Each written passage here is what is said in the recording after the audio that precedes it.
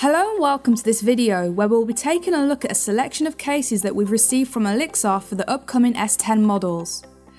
We do have subtitles available on our video for the region seen here. If you'd like to enable this feature, simply select your region from the settings below. With many rumours and leaks being thrown out, we now have a pretty solid understanding of what to expect from Samsung's upcoming handsets. In our previous S10 video, we took a look at the Olixar screen protectors, which, while very simple, gave us a fair amount of information with regards to the screen size and the curvature of the display. Here with us today we have 3 cases sent in from Olixar. These cases have been designed specifically for the S10e, the S10 and the S10 Plus.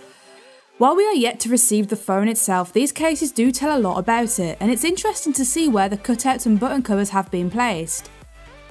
One thing that stands out to me the most here is on the Olixar Sentinel, made for the S10e. Where you would usually find a button cover protecting the lock button, there's a cutout, which supports the recent rumours of the lock button of the S10e housing the fingerprint reader.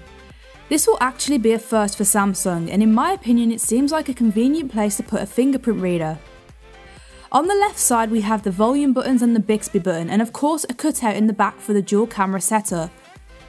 As Olixar's Sentinel also comes with a screen protector, we can also get a good idea of what to expect in terms of display.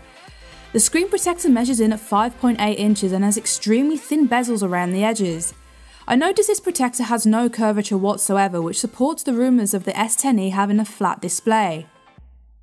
Taking a look now at the S10 and the S10 Plus, here we have both the Olixar carbon fibre case and the dual layer armour case. Both covers are very similar in terms of cutouts for ports and the placement of the button covers, with the only obvious difference being the size.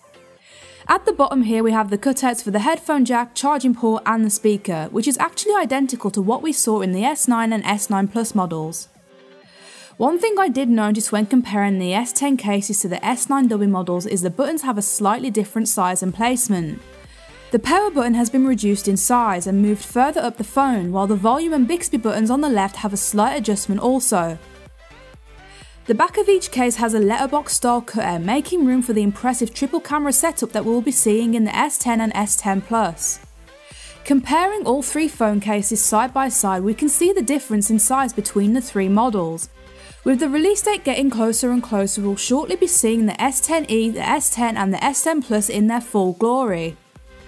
That's all we have for our look into the upcoming Samsung S10 range. Be sure to subscribe for further updates on the S10.